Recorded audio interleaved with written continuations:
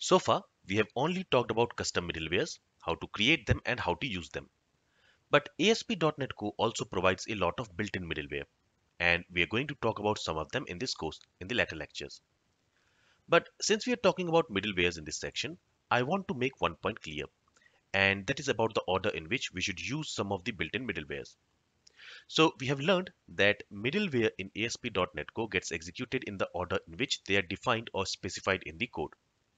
So it becomes very important that we specify the middleware in the right order, otherwise some of the middleware might not work as expected and we might face some unwanted behavior.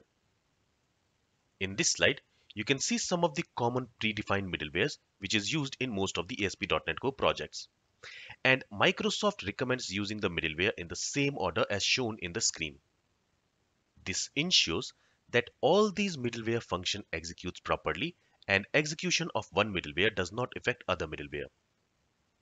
First of all, we should enable the exception handler middleware in case of development environment. And we will learn about exception handler middleware in the future lectures of this course. After that, it is recommended to enable HSTS middleware.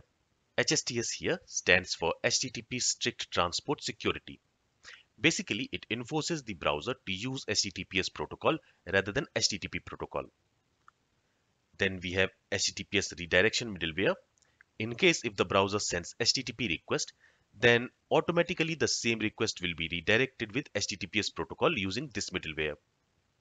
Then in order to use static files from your ASP.NET Core application, we can use static file middleware, which is also a built-in middleware. Basically, if you want to serve static files like CSS, images, etc., we can use this middleware.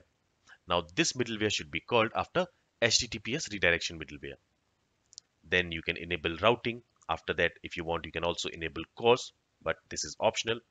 Then you can use middlewares for authentication and authorization. So these are some built-in middlewares. And after we have used all built-in middlewares, then only we should specify our custom middlewares. And after that, your controller endpoint can work. That means when you make a request to a URL to a controller endpoint, all these middlewares will be applied on that request in the same order in which they are declared. And then the request will be handled by the controller and response will be sent to the browser.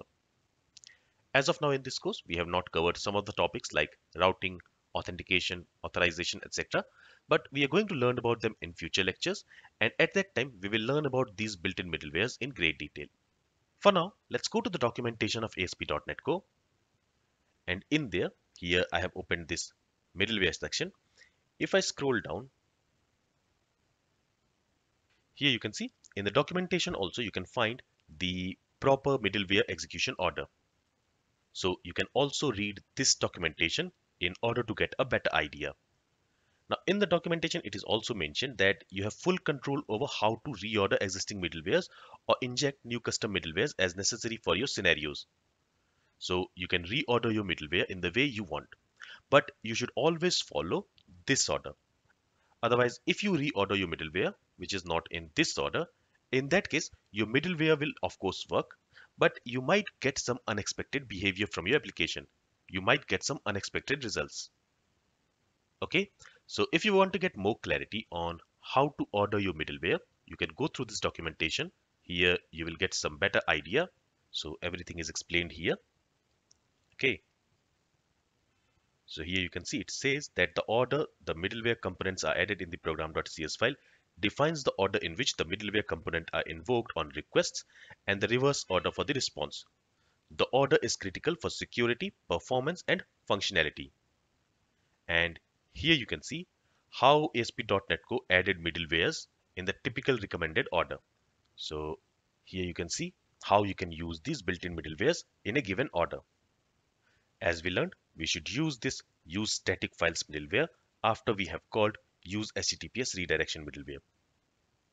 So here you can go through this documentation and you can learn more about middleware order. Alright, so this is all from this lecture. If you have any questions, then feel free to ask it. Thank you for listening and have a great day.